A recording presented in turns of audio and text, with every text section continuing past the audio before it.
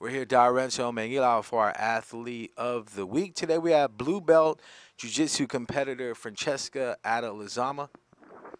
Congratulations for being Dalrentone Athlete of the Week, and who would you like to donate this check to?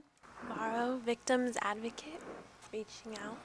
Tell us how you got your start with the sport of Jiu-Jitsu, and what is it about the sport that you enjoy so much? I think that Jiu-Jitsu in Guam is very family-oriented. So I was introduced by my brother, Chad Ada, and one day he just brought me to the gym, and I said I wanted to try it out. So that's what I did. And how long have you been doing the sport of Jiu-Jitsu and competing for Purebred? I've been training going on 12 years now. I've been competing since the age of 6, and I started at the age of 5.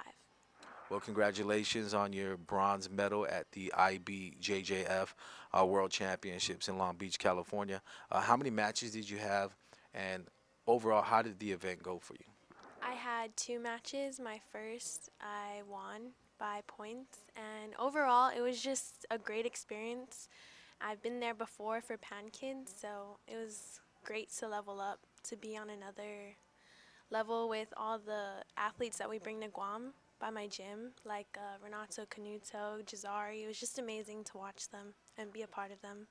And what's that feeling like when you step onto the mat representing not only your gym, but the island of Guam? I think that it's slowly growing, but hopefully Jiu-Jitsu expands and that everyone can live it just like me as a lifestyle. And let's talk about your long-term goals with the sport.